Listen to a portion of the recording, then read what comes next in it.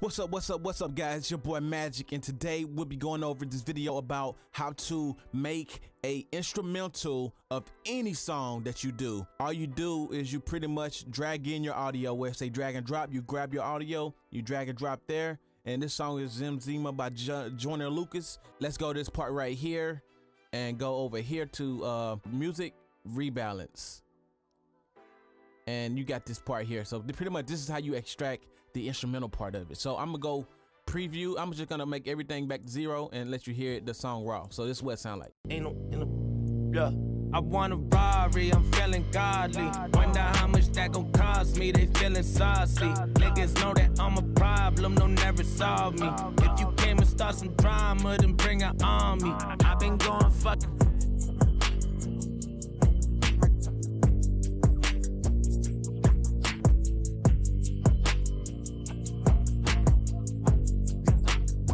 So you have this setting, you turn the vocals all the way down, you go to quality, you go to better, and you go to render. A few moments later. And I know you still hear a little bit of the vocals, but this is the process I know of a record, industry record, that you can actually get close to being an instrumental. So when you put vocals on in that area that he has mids at, and take that down, I guarantee you it's gonna sound like a real instrumental. But this is it.